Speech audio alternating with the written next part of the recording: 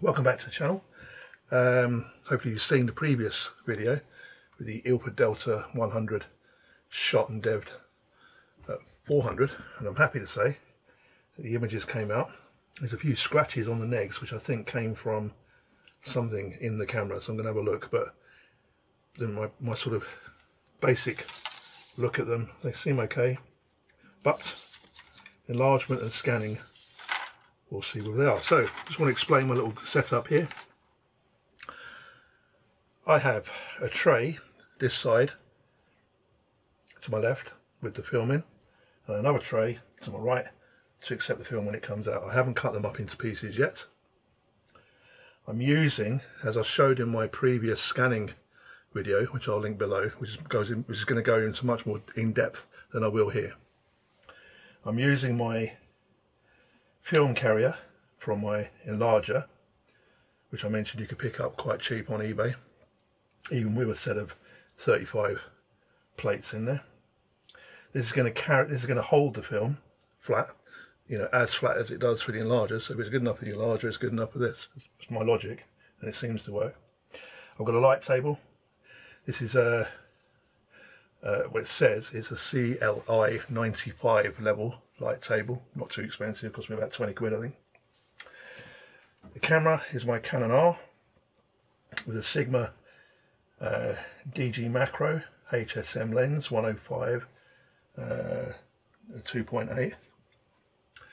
It's set to, so look at my capture, it's set to speed of 30, shutter speed 30, ISO 400, and the f-stop is 5.6, auto white balance, because I'm going to play with that later anyway when we do the editing.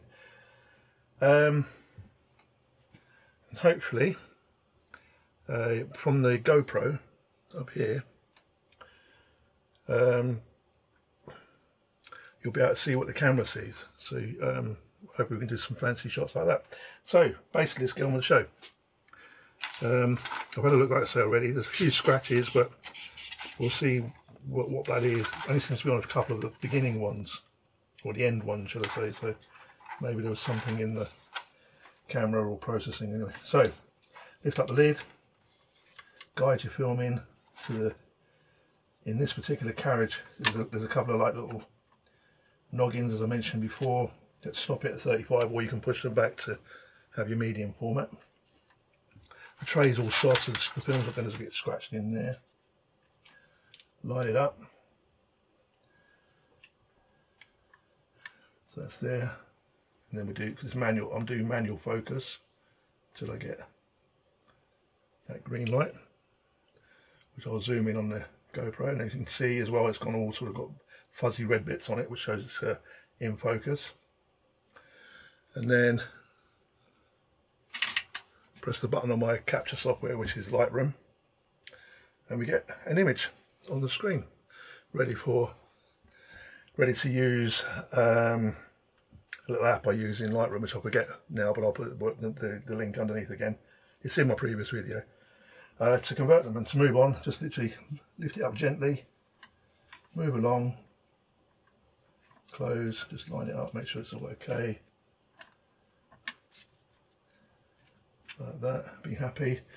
The focus hasn't changed. The only time you'd probably need to refocus if you get a part of the image that you're focusing on the center and it's got nothing to focus on, so you might need to sort of refocus a little bit, but generally it seems to work that you just flow through, and getting through a roll of 36 takes a few minutes, which is what I'm going to do now. So I'm going to shut up and get on with it. I'm going to whiz Benny Hill this, fast forward.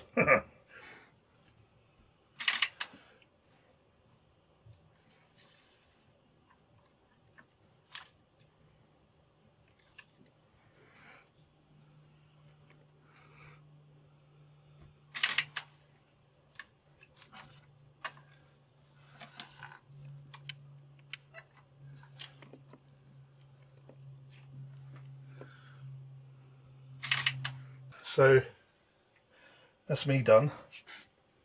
I'm now going to so I'm going to take these into my house, because my laptop here doesn't have the Negative Lab Pro, that's what it is, to convert these into usable negatives. But I'll do a little no voice, thank God, who said that? No voiceover video, just showing you how I do it, and I'll speed through, you know, do a couple like I did before in the other video, speed through the whole reel, and then make a digital contact sheet and see if, you know, basically just look at the images and just see which one, if any, we're going to power the enlarger up and get the trays out and hopefully make a 10x8 paper print.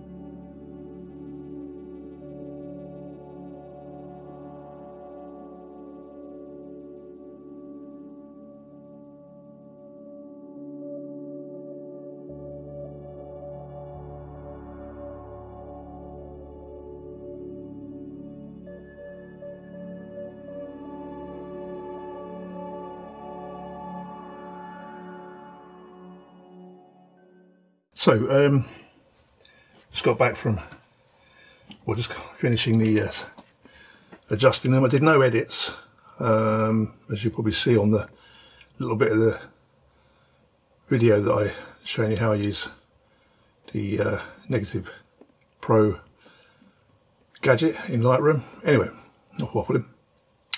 And these are the just I saved them and tagged them with my black border tag. And these are the ones that I think would be useful to consider. So hopefully you'll see these on screen. So this is a building near me that's just finished being built, and I caught it in fog and I thought that might work.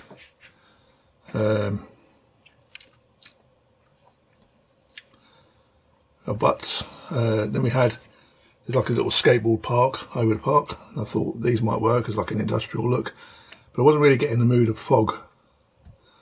So I kept going. Then I got this,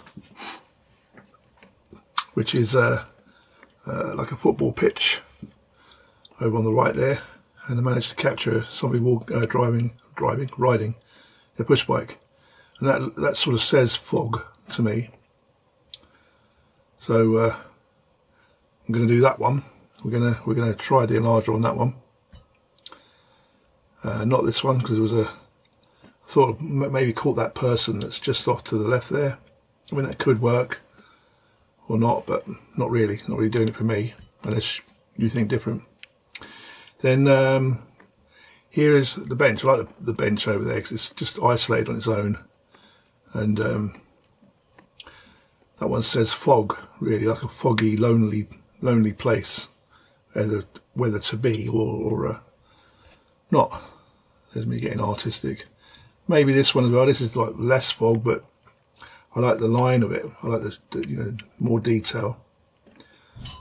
But you know, I do admit that one says more about fog than that one, or that one, which I was just trying to figure out between the two. That one or that one, which one to do. Anyway, so there's another skateboard fence thing, and I like the reflection. But yes, I mean, it seems okay. Maybe crop that tree out in the background there and just get that hint of trees in the back. Might work as an image, but not for today. This was the right way. I love these little things. One for later. That was trees into fog. That was a basketball. But this one, this tree one, there's a little tree over there that if you get it in the right angle, you can actually crop out all the rubbish that's behind it, and especially with the fog. I mean, right behind that tree, although you can't see it, there's a bin. So if you angle your body right, you can actually get rid of things, so you don't have to crop them out or get rid of them or whatever. And I quite like that. That says to me fog. It says mysterious. It says, you know, something going on. So we're going to do this one. Now we're going to get the enlarger set up and start trying to print these. See you soon. Right, we've gone through the digital part of the images, and I think you can see that they came out because it was foggy, obviously overexposed in the sky a bit, but it doesn't matter because, like I say, I'm learning, and I'll take it into account the next foggy day, and that's how we learn. But what I have managed to do, I'm going to print on my enlarger. 2 images. One is called the ramp, or on ramp, sorry. Pretty straightforward, nothing over clever with this one. I've done the test strip, and 7 seconds seemed to fit my needs at 5.6 f-stop on the enlarger, and I used a contrast 2.5 filter, and that came out just as I thought it would do, and I'll show you an image of that. So let's get on with it. Hopefully the GoPro won't let us down. I don't know what's going to happen with any of these cameras in the red light, but on this one here, over here, you can see my trays. So I've got my developer, my stop, my fix, and my tray of water, which is clean. This is brand new developer. Stop's had a little bit of go with it, but it's still clear, that's no problem, and the same with the fixer. Can't see it off the camera. Oh, let's go down here. There we go. Oh, well, here's the one we're going to do, the one I prepared earlier. Hold on, let me get it off, which is a bit tricky. So hopefully pick that up, but I will do a proper, image of that and put it on the screen. So that's what we're going to reproduce right now, which will take but a moment. If when I edit this video, this camera doesn't cope with the one single red light, what is it? Shoot Film Like a Boss, Roger, great channel. He's gone over adding more safe lights, orange buckets, I believe. But he's got LED lights now, I think. So I'm going to watch that and see if I can up the red light in this room. But anyway, that's for another day. So let's crack on. I'm going to just adjust this camera so it can pick up what we're going to do and go from there. The negative is already in this slot because I've already done that, as I've alluded to. 7 seconds. The 2.5 filter is in. Nothing more to do. Get on with it, really. So I'm just going to move my coffee because I spill it. It's been a hard afternoon's work. Okay, so right, so let's get on with it. The negative's already in, as we've seen already. And I'm just going to turn the lights off. It's all gone red and dark and horrible because you can't see anything, I don't think. We'll see. I know I can process it in editing, but we'll see. I've got a piece of paper, pop it in. There's the box.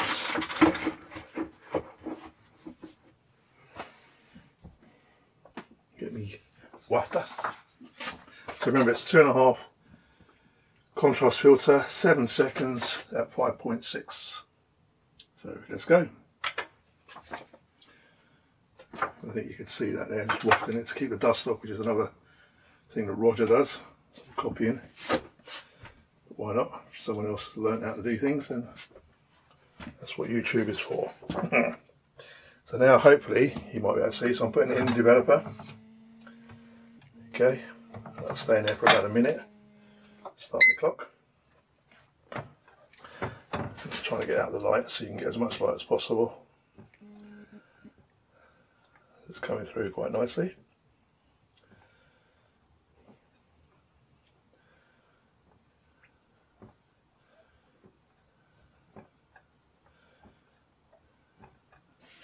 Okay, that's about halfway now, roughly.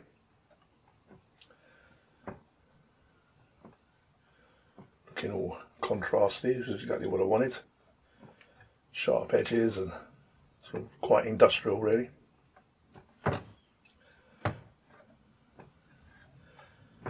coming up nearly up to time.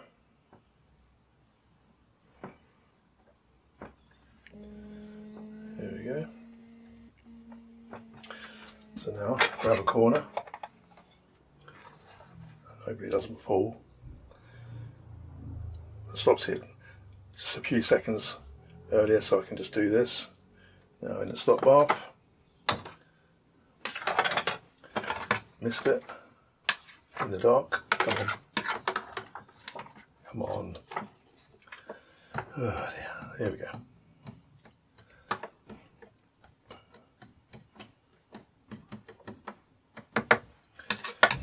One thing I did forget to do is I forgot to put the weights on the corner of my easel, because it seems to have lifted slightly, because on the test I did there's a slight bit where it's gone underneath the thing. Shouldn't really do because it's sitting quite flat, but doesn't need much. But anywho's, let's see if it's come out in this one. If it has, doesn't matter, it's only a test, it's only practice, and I know what the problem is. So okay, fixer for another minute or so. Put that in there. There's our image. So something's worked. Just whiz through this. You don't want to see me rocking a cradle, as it were, a tray, sorry. So I'll whiz through that.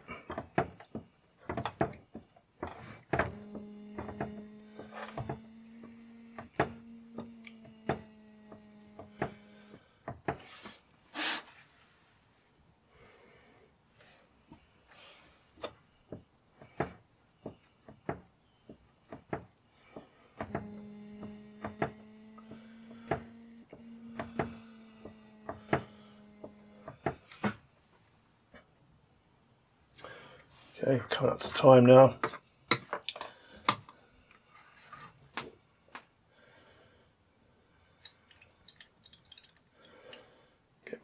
Get the bulk of that off. Get in the water. Put my light on. No paper out. No. Good. Right. The clock done. So I don't have running water in here yet. Yeah, there's a little bit of a bleed under, so I'll just make sure the corners of the easel are weighted down with a little bit of something. I do have some magnetic L strips somewhere. I'll see if that can hold them down. That'd be cool. I bought them, I haven't used them, so.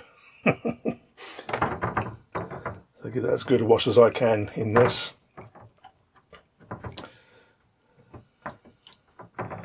Okay.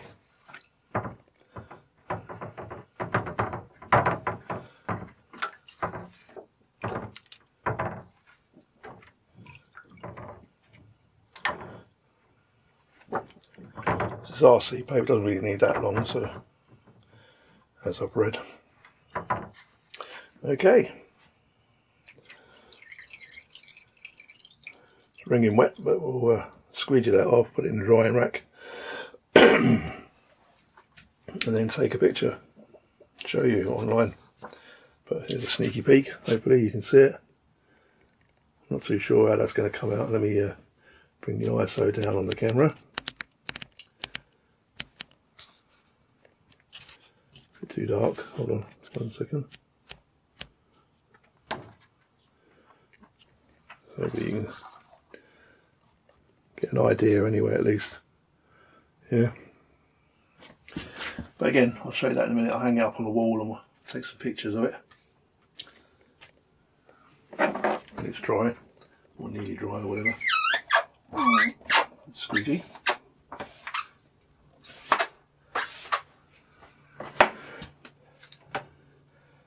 Okay, so that one can go in the drying rack, so just over here. So that looks alright. Yep. Double checking my work. Okay. So just going to change the negative and get on with a slightly bit more complicated one, which is that tree in the fog, which I'll show the digital version, and I'll show you what I did and how far I got. And then maybe some of you are much more clever than me, can see how I can, oh actually I've done it already, but I'll show you how I did it, how I can get it, if there's anything more I can do with that other than throw it in the bin. And we'll go from there. The idea was that it is a foggy, misty, alone tree, quite eerie, quite that kind of look, you know. And the extra grain that I gained on the Delta from using 100 to 400 seems to add a bit. But anyway, that's enough waffle. Back in a moment. On into the paper box.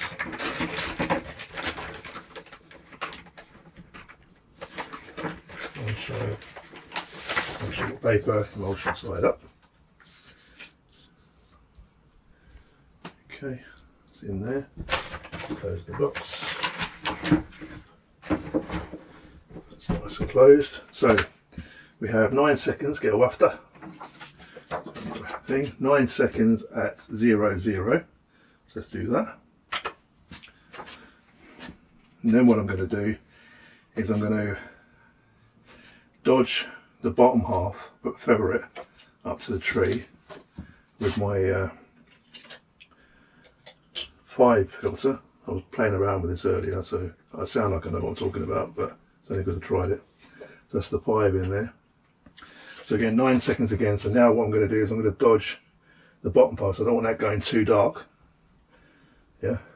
So, but I also need the tree to come out. So let's go. So you can see there, I'm sort of doing the inch below the tree, as it were, as well. Just sort of, there we go, feathering it in. And that seemed to work. Fingers crossed. So let's do the developing again. Hopefully the camera's going to pick it up, but you know, if it doesn't, then I'll stop this and we'll just get to the end and do the reveal of the image. There's no point wasting your time. Thingy on. Okay, so I'll try and get out of the light so you can see what we're doing. Now, the wash, put the light back on now.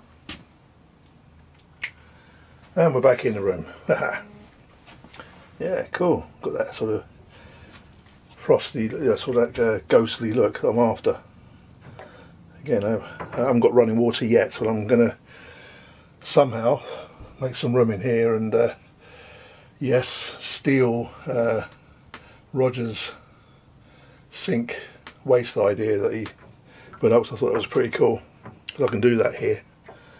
Run a hose and get a sink and waste bucket to fill out when I need to. Empty out, sorry. So I'll do that. And give me running water. So. But I think you can see a ghostly image. Let me see there the ghostly image of a tree, which was the idea I was having.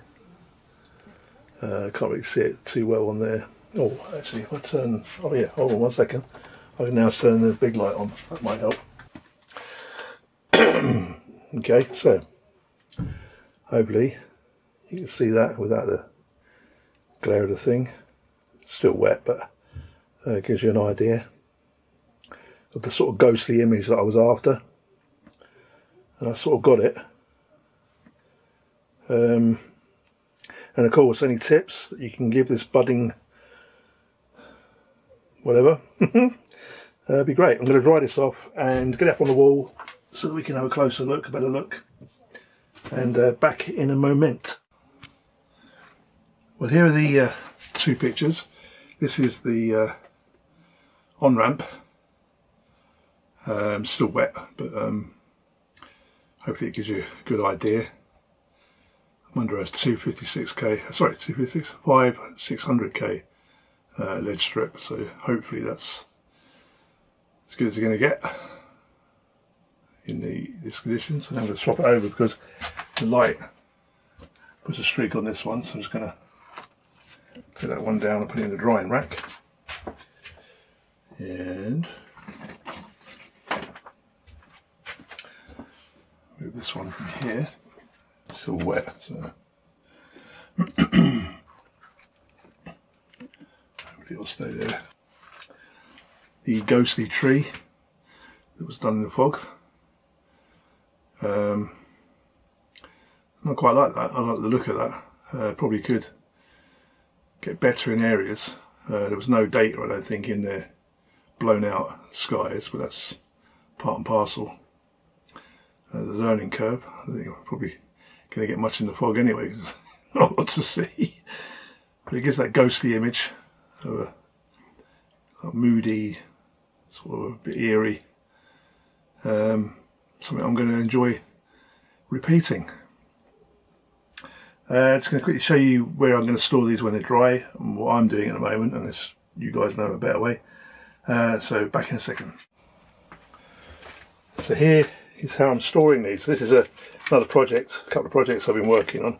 It's a Jack Daniels bottle, and I keep the negative in a single strip cut from the normal one where you put your, 6x6 or whatever it is. So I put the negative with the document with any marks, but obviously these might change as I learn more skills. Comments below. Here's another one of my favourite pictures. This is Q1 of the London marches, and I like that. I call that transport. Bikes, people walking, dogs. There's so much transport going on there, and I've just been playing around with it, and it'll be finished. And when it does, the notes go in, the neg goes in, and that goes in a wallet. And when those two are dry, notes will go on the same way. I've got their Negatives ready in the wallets. Trying to keep it all neat and tidy if I can, so I know what to do when I come back. Anyway, thank you for watching that. Hopefully some of the video came out with the lighting, but as I said earlier, I will be nicking some ideas of Shoot Film Like a Boss, Roger's fantastic website. I will link below because you should go and see it if you're into all this nonsense. And see if I can get some more LED red lights in here that don't fog the paper, which is another test I've got to do at some point. Anywho's, not a problem. Thank you so much for watching. Please do the subscribe and click the like if you like it, and if you don't like it, don't tell anyone. You keep well.